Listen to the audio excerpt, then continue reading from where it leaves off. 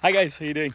So today's video is, what to do with adult students, or sometimes even kids, who say that they prefer learning by learning grammar, and they say they want to learn all these grammar rules, and they think, they say they prefer that's how they learn.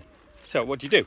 So first thing with anything like this is always, we've got to figure out why they're saying it, and then we've got to try and find out how to fix it. Yeah.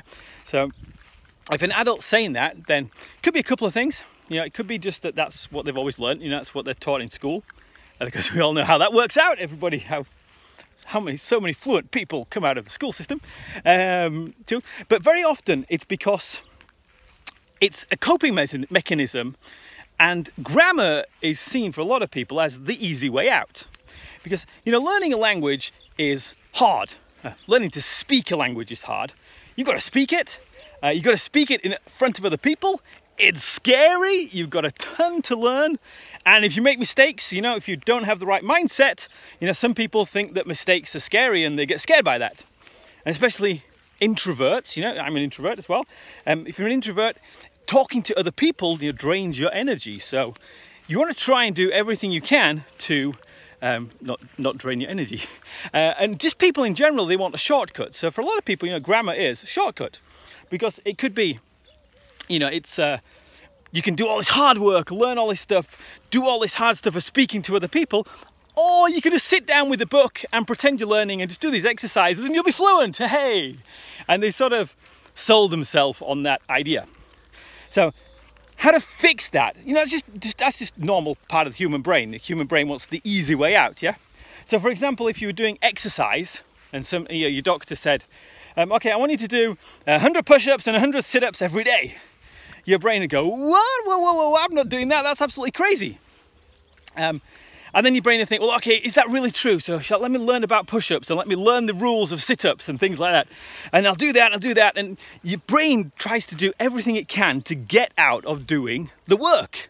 Because that's what the back of my brain does. Okay, so how do you fix that in real life for exercise? You said you bring people a swimming pool. And instead of saying 100 sit-ups and 100 press-ups, you say, play around in the pool for a few hours. Or if we're talking about kids, then if you see over there, it's go play on those toys over there and then do the running around and the exercise. And they get the exercise that way, learning the skill, doing the thing they need to do, by playing and making it fun. So that's what we've got to do with our lessons as well. We've got to make sure we incorporate all the grammar in the lessons, but not all the grammar rules, just actually teaching in sentences. And then if you do, still have a few of those people who still say, no, I need all the rules and stuff, you can just take a few seconds at the beginning. When you go to the gym and they have a poster on the wall and it shows you what muscle groups you're working. So if you do push-ups, you do this little stuff, blah, blah, blah. But that's just a few seconds at the beginning. And then the rest of it is all the practice, all the speaking practice, all the push-ups and stuff. So that's the deal, is understand why it happens. It's because most humans want the easy way out, and doing these grammar exercises is an easy way out. Your brain thinks it's doing work when it's not. And then the next thing is just appease that, give them a few seconds, just quickly explain it, and then bang, straight into doing lots and lots of practice. The real hard work, but if you make it into a sport, or if you make it fun and games, songs, etc., then it becomes fun. So we do it without even thinking, and then we enjoy the lessons at the end of it, which is pretty cool. Sometimes then you will have students saying, oh, it's because of that 1 minute at the beginning, the grammar bit, that's what did it. But you'll know the real reason while they're learning. Cool.